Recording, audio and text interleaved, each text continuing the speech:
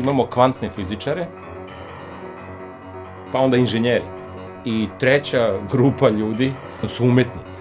Dva sveta koja nemaju na izgled nikakve dodirne tačke.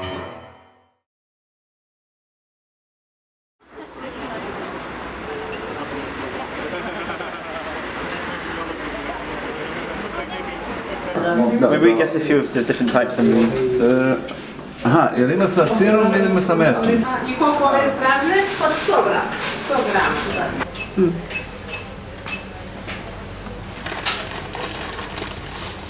For the next project, after quantum music, quantum fields.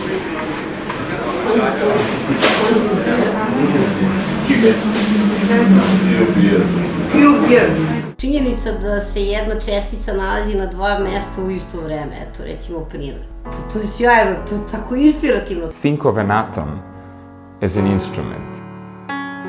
This project is pushing quite a lot.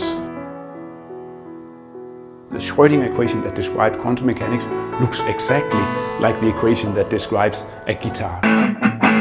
The Jimi Hendrix of quantum physics. What kind of music would that be if you could translate those frequencies when electrons move around atoms into something we could hear? Kvantna fizika nam pruža potpuno i neočekivane spoznaje.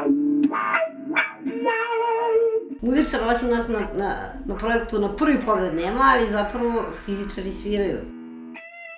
We are very classical in the way we approach music, we organize music, basically the same way as they did at Mozart's time.